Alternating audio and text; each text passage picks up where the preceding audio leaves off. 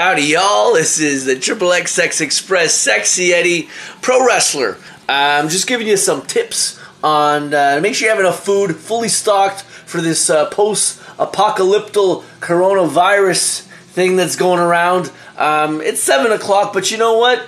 You only live once, so I just feel like having some bread, some soup, because that's what I feel like having right now. I'm going to show you what I got in my fridge to make sure you gotta have enough food.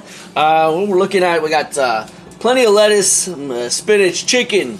I got some wieners there, and I made a shepherd's pie with some cheese on top. Even got my own spaghetti sauce for a little later. Ton of eggs, fruits, vegetables. Man, fully loaded.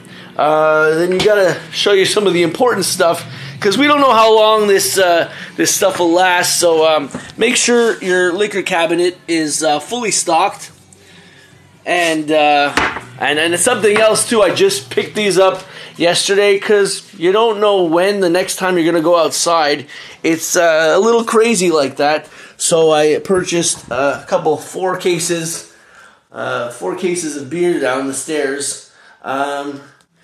Because it might be a long and lonely ride. So I'm going to make some fun videos.